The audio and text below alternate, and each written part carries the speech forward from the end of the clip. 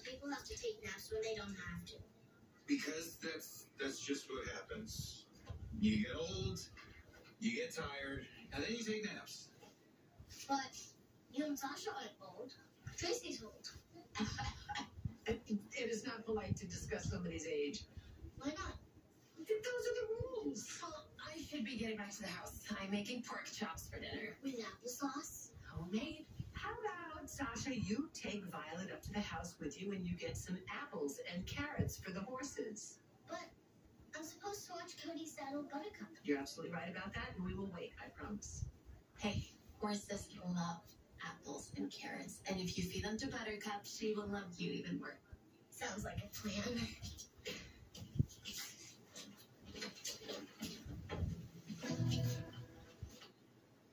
I'm sorry about making you and Violet wait. It won't happen again. Really, Cody? In the middle of the day? I am entitled to a break every now and then. Yeah, you are, but there are children on the grounds, and they could have seen you. We were in my bedroom. Oh, right. And Leo has never barged into your rooms unannounced.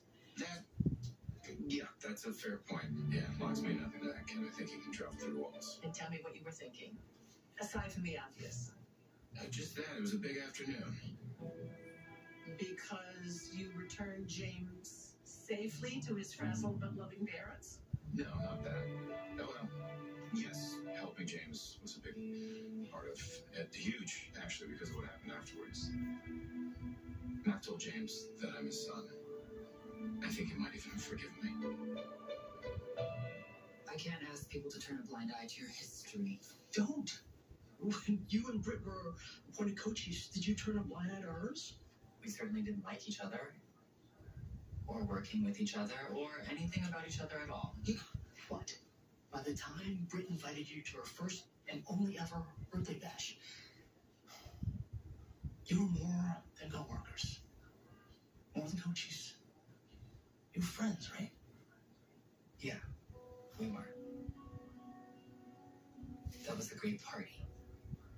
You two sang a hell of a duet. I relive it every day. I remember how excited I was for her, seeing her ready to embark on a new life.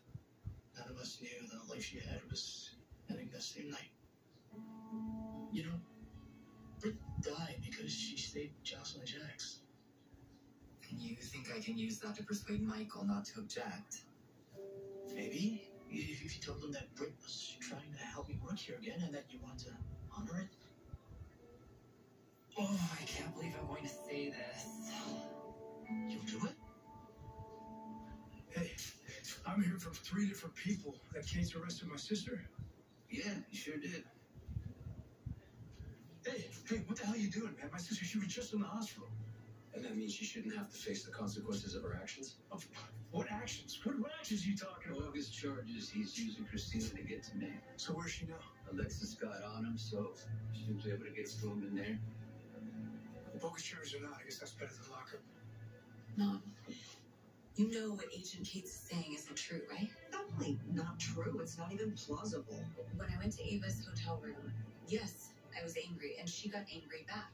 When I told her that I was going to tell the court about everything with Connie and Morgan, that's when she grabbed me. I certainly did not attack her. I know that. And if we have to, we will prove it. I don't think that Christina had any intention of hurting Ava. And whatever happened in that hotel room certainly had nothing to do with Ava being a witness for the FBI. Well, that's painfully obvious. Christina is defensive and confrontational under the best circumstances. Dealing with Ava, I can set anybody off.